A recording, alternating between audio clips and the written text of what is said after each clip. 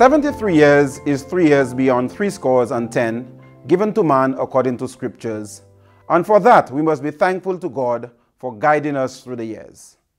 Our union has seen ups and downs, and in most recent past was subject to much division and discontent by members.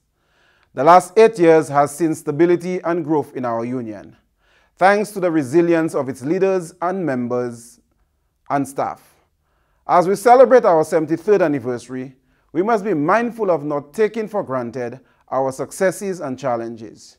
We must continue to cherish and protect our successes while ensuring that we deal with our challenges in a peaceful way.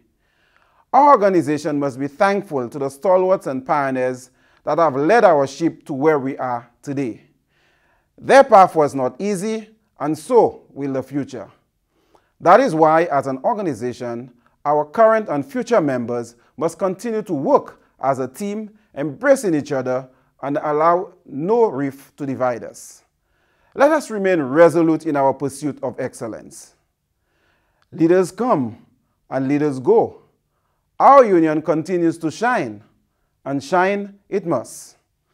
As we battle the many issues such as climate change and the crisis that comes with it, artificial intelligence, digital economy, social degradation of our society, powerful multinationals to name a few, we must stay steadfast in mitigating and combating those issues.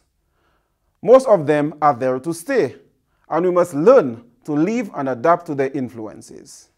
73 years have taught us plenty, and as members, we must cherish those fond memories.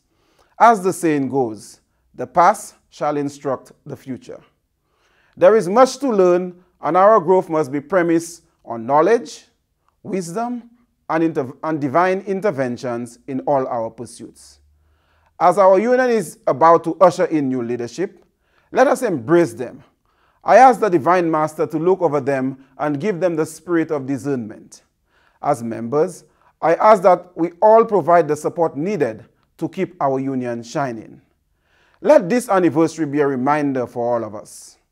Perseverance, patience, tolerance are all key ingredients needed to keep us going.